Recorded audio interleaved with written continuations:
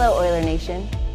After a very successful 2021-22 athletic season and many team and departmental successes, today we'll focus on two individuals and their individual achievements. The Sharon G. Milligan Student Athlete of the Year is a phenomenal female student athlete who represents us so well, conference, regionally, and nationally.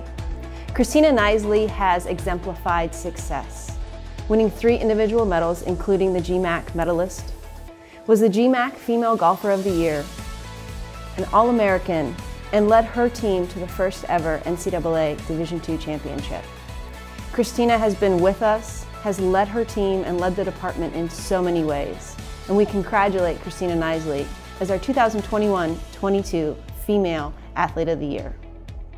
Tim Stollings will receive our Male Athlete of the Year this year, the James D. Hottishell Award that Tim is receiving for the 2nd time. Tim was a 7-time GMAC champion, a 6-time All-American, and led our men's swimming and diving team to a 9th place finish nationally, the highest ever.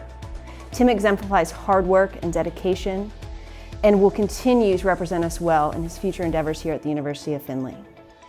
To have 2 student athletes who have had so much individual and team success here as an Oiler, it makes my heart happy, and we are so proud of them as people and as athletes.